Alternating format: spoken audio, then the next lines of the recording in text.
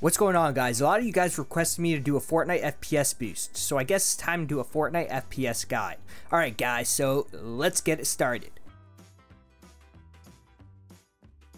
Alright, so the first thing we're going to want to do is launch Fortnite and go into the settings and make sure all your settings are set to the lowest. Also make sure that VSync motion blur and grass is off. Now at the end of the video, if your FPS is still bad, then make sure the game is on windowed mode and set the lowest display resolution you are comfortable with. It will make your game a little smaller, but the FPS will go up. The smaller the box, the more FPS you will get. This method is super quick and simple. You're going to launch the game and open up Task Manager by right clicking your taskbar or clicking Ctrl plus Alt plus Delete at the same time. Then make sure you're in the details window. Then find the Fortnite client Windows 64 or it'll say Windows 32.exe depending on your computer. It should be similar to mine though. Right click it and hover over set priority and then click on high and then click change priority. This will help your computer focus more power onto the game. Now we are going to want to edit one of the files. Before we do this, we need to make sure that we can see hidden files and folders. So first visit the control panel by searching for it, then go into appearance and personalization, then file explorer options, hit the view tab and make sure hidden files and folders is on the show hidden and files box. Then go to your C drive, then users, then your computer name, then AppData, then local, then find the FortniteGame folder. Then save, then config, then Windows client. Now I'm going to have the destination folder on the screen, so you guys can just pause the video and get to the folder. Now before we proceed, copy and paste the game user settings file somewhere on your computer just in case you want to put the settings back to where they were. Now once you're in the folder, open up the GameUserSettings.ini file, or it'll just say Game User Settings. Right click it and hit edit. Now we're going to edit 4 lines, the resolution size X, resolution size Y, last user confirmed resolution size X, and last user confirmed resolution size Y.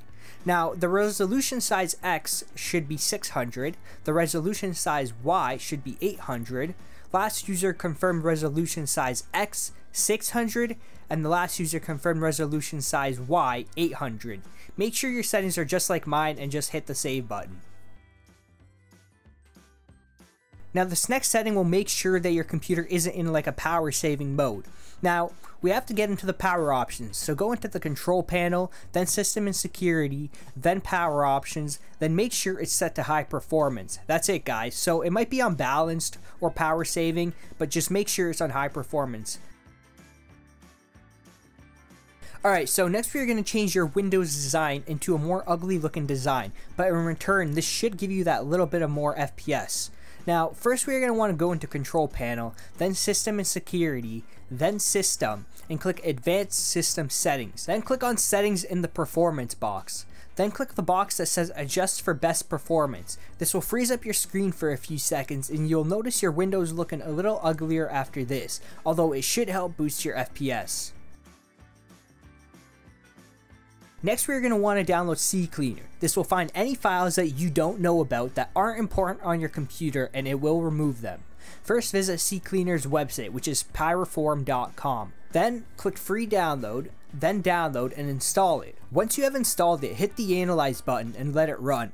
After that, hit the run cleaner button and let that run. Next go into the registry tab and click scan for issues and let that run. After it's done, click fix selected issues, and then click fix all selected issues. Now CCleaner is known to boost your computer's performance, so guys try this out, it's not gonna hurt. Alright guys, so we're gonna want to set your cores to the highest amount to make sure your computer is running at its fullest potential. So go into the search bar and type in MSCONFIG, then go to boot and then go to the advanced options and enable number of processors. Then click the drop down and set it to the highest number you have. So mine is 16, you might have 6 or 8 or any other number. Then click OK and hit apply. Well guys, that's the guide. I'm hoping this guide has helped you boost any FPS in Fortnite. Let me know in the comments below. A like and sub would be appreciated, and also let me know what video you would like to see next. Anyways guys, see you on the next one.